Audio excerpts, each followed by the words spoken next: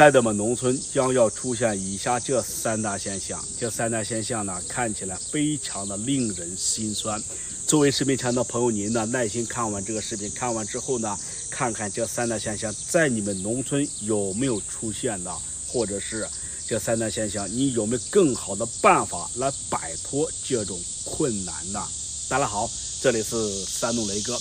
凡是经常生活在农村的朋友们，已经都发现了这3大现象，或者是已经有人都察觉到了，或者是有的人根本就不把这个事情放在心上啊。那么到底是哪3大现象呢？咱们废话不多说了，首先呢，咱们先看第一个现象。第一个现象呢，也就是说，目前在农村搞农业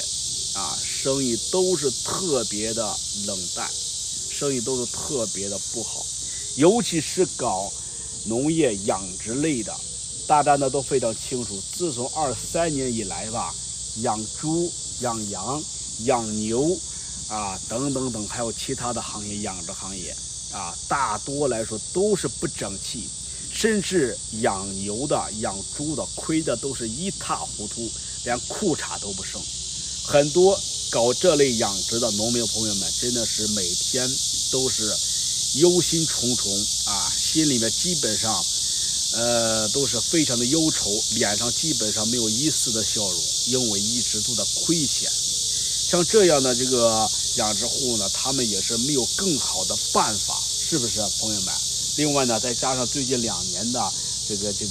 其他的原因吧，是不是朋友们也是对这个行业也是带有一定的冲击。此外呢，就是种植行业了。种植行业呢，像目前种植业普通农作物小麦啊、玉米啊，相信大家都非常清楚哈。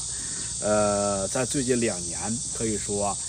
行情都是不怎么乐观，尤其是进入24年以来，小麦、玉米价格都是特别的一直往下降啊，降的也是特别的厉害，这样的也让很多农民可以说真的是收入都特别低，甚至有的农民搞普通农作物种植的，可以说基本上有的处于赔钱的一个状态，是不是朋友们？这种现象呢，可以说已经在农村很多地方蔓延开来了。在这个时候呢，很多农民都在考虑的事情，哎呦，养牛的、养羊的、养猪的，要不我们不养吧，要么就是打工，要么就是怎么样。毕竟现在有很多这个养殖户欠下了很多债，甚至搞了一些贷款来搞这类养殖的，真的是太那个啥了，是不是朋友们？有的搞养殖、搞种植业的呢，他们也是正面向转型，要么不做普通农作物，要么搞增地农作物。增地农作物呢，又是需要一定的技术含量啊，又是需要一定的技术啊、经验的，这类都缺少不了的。所以说呢，也是在自相矛盾。再说呢，搞增地农作物种植，比方说搞药材呀，或者是搞水果或者搞蔬菜呀，都需要很多的启动资金，这样子自然而然就形成一个非常大的一个矛盾。外出打工吧，年龄大了；不外出打工吧，在家挣不了钱，压力也是非常的大，是不是朋友们？接下来咱们再看第二点。第二点呢，也就是说，在农村的农民朋友们，在最近2年来，尤其是在今年更为明显。关于咱们农民朋友找工作这一块也是非常困难的一个事情，甚至到现在为止，很多农民都没有挣到钱啊，因为现在找工作真的是太难了，甚至也是出现这种现象。现在找工作的人也不挑剔了，只要是有活干、有钱赚，那就可以，能够挣钱，那就是非常 OK 的了，是不是朋友们？像只要有活干，一天挣个100块呀、几十块钱都可以，起码比闲着长吧，是不是朋友们？有个活干，每天兜里还能多进点钱，是不是朋友们？这个现象呢，真的也是非常的令人心酸，甚至现在很多人都是找不到活干，工作也是特别难找，即使你找到了，这个活也不是长期的，非常的那个啥，是不是朋友们？这也是非常的现实。